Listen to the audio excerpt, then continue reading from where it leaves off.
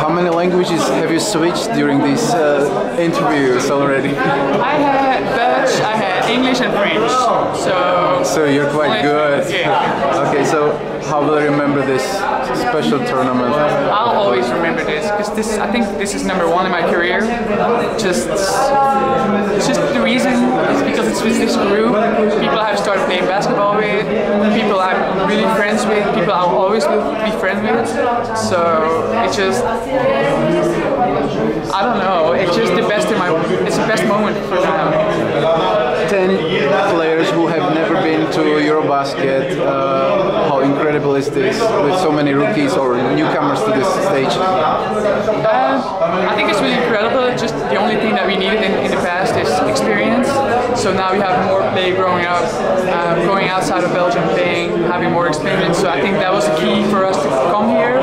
And once we're here, I think the road coming here is harder than being here. And we just have to prove to the outside world that we are able to play basketball and that we deserve it. What are the main factors behind this incredible achievement? Like, what's new in Belgian basketball, in women's Belgian basketball? There's nothing new. We just have a lot of talent in Belgium, but the only thing is that we need to grow in our game and have experience, and that's possible in playing Eurocup, Euroleague, and going outside of Belgium. And will you also bring the new popularity to the basketball in your country thanks to this?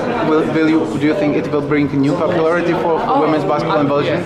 I think so, because right now we saw how many people follow it, how many people congratulate us, and how many kids and adults just love us now. So I think it's really good for us to be an example for young kids to start playing basketball. And what was the feedback from Belgium, from your fans, from your families during the tournament as you were climbing? They love it. They congratulate it, and they all live with us.